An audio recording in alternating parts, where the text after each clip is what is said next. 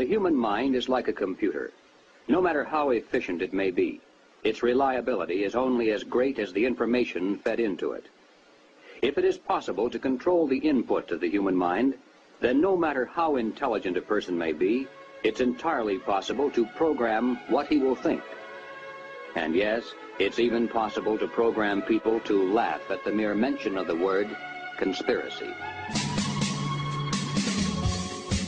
While we're on the subject, new crazy people who still think the government brought down the Twin Towers in a controlled explosion have to stop pretending that I'm the one who's being naive. Stop asking me to raise this ridiculous topic on the show and start asking your doctor if Paxil is right for you.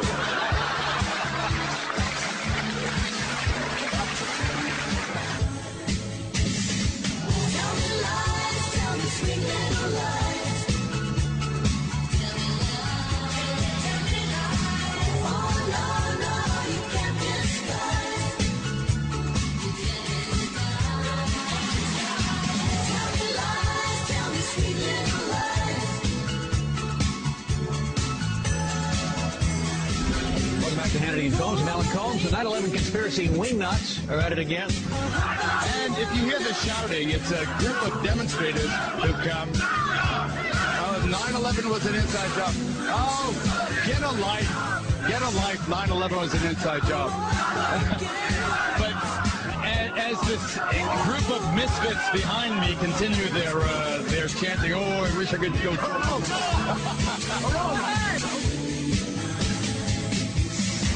Tell me lies, tell me sweet little lies.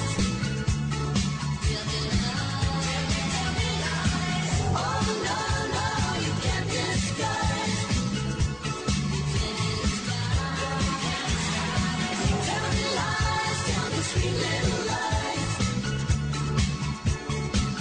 Hecklers interrupted, shouting that the September 11th terror attacks were a fraud. President Clinton confronted them. An inside job?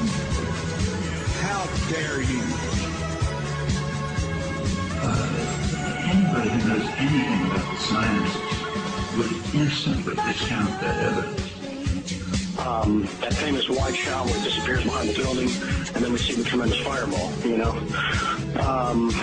There was just there was a feeling that it just didn't look, how do I say this?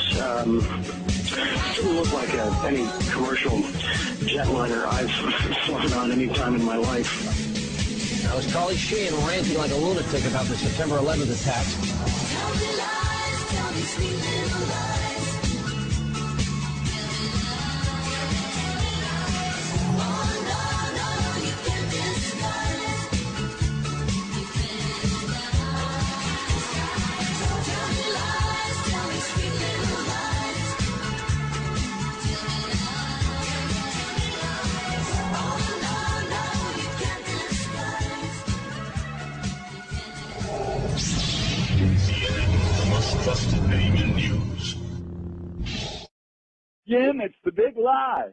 It's unbelievable. I don't get this. People hear it from the government. They say it must be true. Nobody would say anything so outlandish if it were not true. Well, these people think they're so courageous because they're tackling 9/11, you know. But when in fact, it's true of a lot of members of the 9/11 community.